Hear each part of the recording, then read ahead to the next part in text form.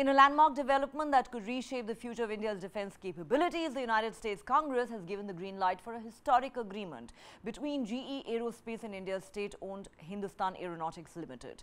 This momentous deal aims to produce cutting-edge fighter jet engines for the Indian Air Force, and it comes with unprecedented technology transfer and the component of local manufacturing in India. It all began during Prime Minister Narendra Modi's recent state visit to the US, when GE Aerospace and HAL inked a memorandum of understanding to embark on this path-breaking deal. What makes this agreement truly exceptional is that the US is known for guarding its advanced military technology closely, even from its closest allies. However, this deal signals a seismic shift in Indo-US defense ties, with Washington entrusting India with state-of-the-art and highly sensitive technology. So what does this approval by the US Congress mean for India and the Indian Air Force? Well, it paves the way for the full implementation of the agreement with HAL, encompassing technology transfer, local manufacture of jet engines and licensing agreements. The technology transfer will significantly accelerate the production of F-414 fighter jet engines, renowned worldwide for their exceptional reliability and performance. This deal also includes the co-production of 99 jet engines, which is expected to be cost-effective due to the technology transfer that comes with it. So why is this deal a game changer?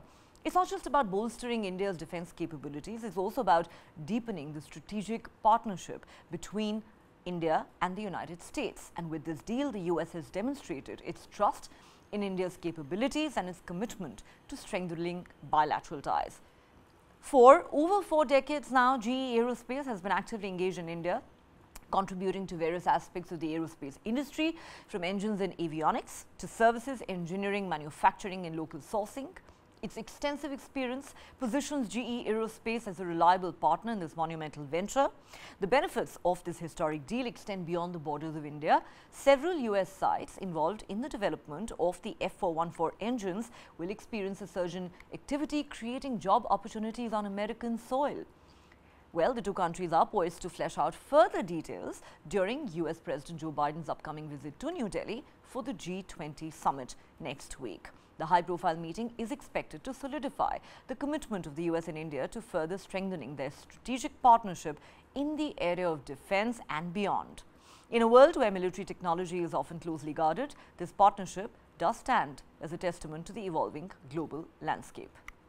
Okay, let's go back to Sri for more on this. Sri, of course, when the Prime Minister went to the US recently on a state visit and this deal was inked, it was described as a game changer. It was described as path-breaking for multiple reasons, some of which I have just enumerated. But given that there was this agreement in principle between the top two leaders of India and the United States, was its clearance by the US Congress a mere formality after that? Because we have seen over the years and decades that a commitment to this bilateral relationship has received bipartisan support in the US, almost always, hasn't it? Well, yes, Neha, and let's look at the global context in which these agreements are coming in. This also comes at a time when US itself is moving away from China. From India's perspective, Neha, this is indeed a momentous kind of a deal, not just of the importance of the technology. It's the first time that the US has actually agreed to transfer of this sort of a technology, a critical technology, an engine technology, which will not just cater to the current light combat aircraft that India is working on, but also the future planes that we might make. Right, so that is very important. But this has to be seen in the context of the recalibration that India is doing as far as its own defense capabilities are concerned.